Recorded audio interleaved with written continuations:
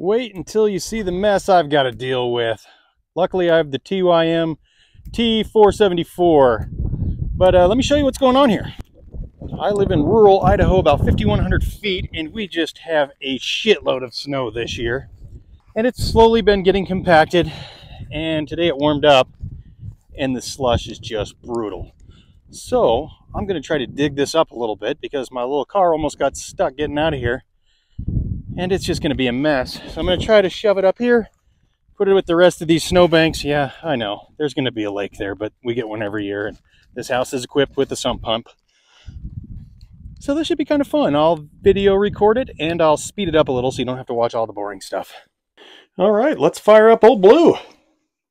I'll tell you what, this thing has been worth its weight in gold. I absolutely love this tractor. If you're in the market and you're researching it, this one is about half the price I would have paid for a Kubota with no cab and half the lifting capacity, half the horsepower. This thing has just been a beast. It comes standard with Bluetooth radio, heater, air conditioner.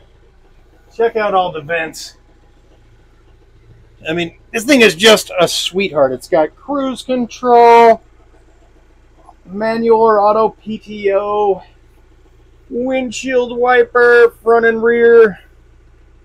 This thing's just a sweetheart. I highly recommend this bad boy. I take good care of my stuff. I think they recommend 10 minutes for it to heat up. So when that reaches about 165 temperature, we're going to get going. Here's a cool trick some of the other TYM reviews probably aren't going to show you, but this heater in this thing's badass. And you actually get sweaty in a t-shirt even when it's below zero outside. But if you run the AC while running the heater, it takes all the condensation out of the air. And your windows go back to normal. It also comes standard with a holder in case you want to bring a six-pack of pop or something. I'm on private property, so I can do whatever the hell I want.